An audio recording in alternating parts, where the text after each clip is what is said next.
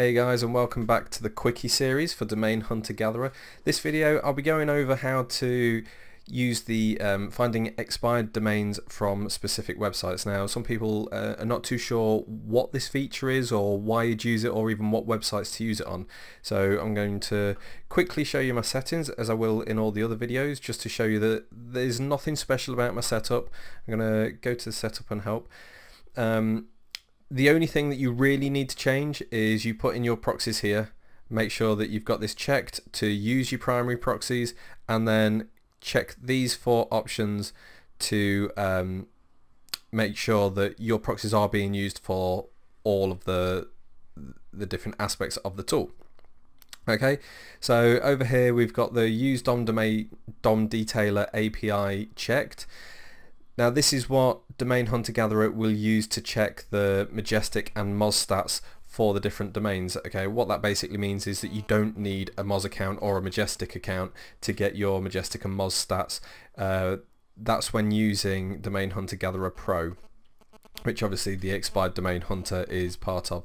Okay, so that should be checked, but you can check that it ensure that it is checked before running. And in the advanced settings, all of this is pretty much the default settings, so there's not really anything that you need to change there. So once you've put in your proxies, apply and save the settings, and then we want to go to the expired domain hunter and the hunt expired domains from website. Now in here, all we need to do is put in the website that you want to crawl in here. In this example I'm going to be using Wikipedia, just because there are a lot of domains being linked from Wikipedia and it seems to be quite a popular target for expired domain hunters. Now with it being a popular one, it does mean that a lot of the domains, or a lot of the really good domains, will be gone, but if a domain has a link from Wikipedia, you know that it's at least somewhat reputable and likely has other links from other high ranking or authority websites. Okay, so if you wanted to crawl a specific region of Wikipedia, you could make sure that every page has that in the address. For example, that would make sure that it is only crawling the English version of Wikipedia, or if you wanted the French version, for example, you could do FR and so on.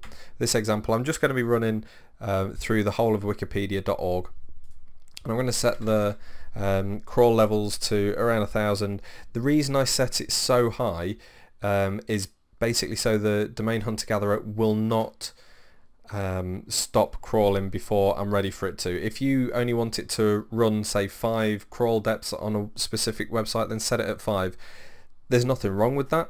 I just prefer, from my use case, for me to hit crawl and have it just crawling endlessly and finding domains, and then when I decide that I've had enough, let's say after a day or a few days or even a week, for example, then I can hit stop and then I will get the domains.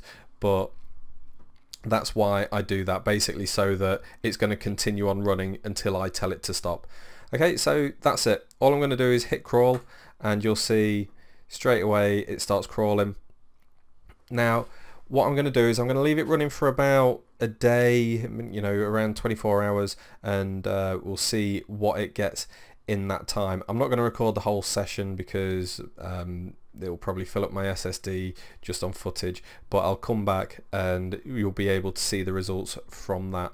Now you can use this on any authority website. You can use it on Wikipedia, WordPress, BBC, Huffington Post, CNN, basically any website that you can think of. You can use Domain Hunter Gatherer to crawl and try and find domains from. Now that also includes any of your competitors' websites. So for example, if you have a website that's in the building niche or construction, then you could find the top 5 or 10 ranking websites in that and have Domain Hunter Gatherer go through all of the pages and find any domains that it links to that are available. Now in that case, it doesn't really matter what the stats are of those domains. If you're looking to beat your competitors and get much higher rankings than them, you want links from as many related sites. And if you can get links directly from your competitors, you're going to be outranking them in no time. So if you have a particular niche that you're interested in, you can use the hunt expired domains from keywords to get some niche related domains. But also, it's a great idea to put in your competitors. You know, actually crawl all of your main competitors' websites and get any domain that they link to, because ultimately that's them telling the search engines that you're a reputable site and that you have something of value.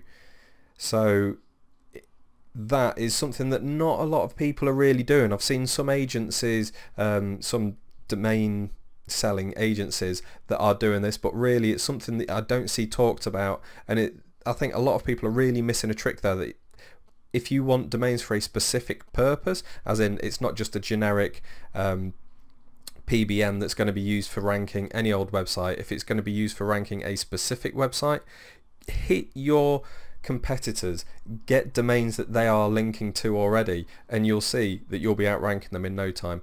Okay, so I'm going to stop this video now, and I'm going to come back in about 24 hours and see what we've got from there. Okay, so now we're back. It was running for a little over 23 hours, and in that time it's managed to find 3,300 domains. Now, as you can see, each of these domains were found on the Wikipedia website from one page or another. Okay, now you can see what I was saying about limiting it to a specific region, because I've just let it go and have free reign to find domains on any part of Wikipedia.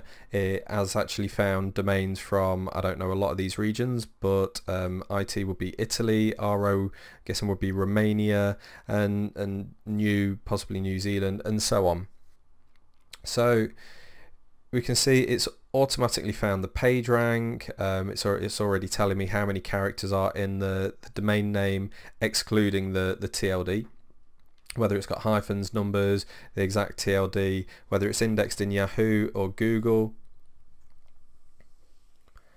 And across here we see that it's automatically found the Moz stats and the Majestic stats for those domains. So from here on we can sort by page rank. We can see that there's a lot of high page rank domains available. We can sort by domain authority or trust flow. For example, you can filter by trust flow or any other stat that you want. So you want to check domains that have a trust flow of 20 or more, you can do so. So it's got 196 domains with a trust flow of above 20. As I've explained, these searches are not limited to Wikipedia. They're not limited to any other example that I've given. So they don't have to be from Wikipedia, WordPress, BBC and so on. They could be any website whatsoever. And obviously the bigger the website the better, because the more content there's going to be on there, the more chance there is that they've linked to other sites. So find the authorities in your niche, find your competitors, whether they're small local websites or huge international conglomerates. The bigger the site, the more likely there is to be available domains that they're linking to. But also, if they're a small local site and you've got, say, 10 businesses in your local area that you're competing with, and you can get even a handful of domains that they're linking to, that is a huge boon to your search engine optimization. So if you can get those, you are really onto a winner. So that's basically all you need to do to crawl for domains from a website. Okay. Proxies are less important here than they are for when you're searching, but it's always a good idea to use proxies. Even if you're only using 10 or 20, I'd really advise splashing out, getting some either private or shared proxies. You could even use back connect proxies. They don't tend to be as quick as shared proxies. You know, if money is a bit tight and you're on a a tight budget, then you could go with back connect proxies or reverse proxies, depending on what the vendor decides to call them. But ultimately, as long as you've got a few proxies, that's all you need, and you get all the important Moz and Majestic stats without even having to run an analysis, and you'll get also the page rank and whether they're indexed in Google and Yahoo. Okay, so yeah, if you're doing anything more than putting in your website and maybe telling it what the page can or can't contain, like for instance, if you're crawling a site that you know has a big members area and you don't want to crawl that, you just want to crawl the outward facing website, you can put must not contain members. But ultimately you put in your website address, set your crawl levels up, click crawl, and then you're done.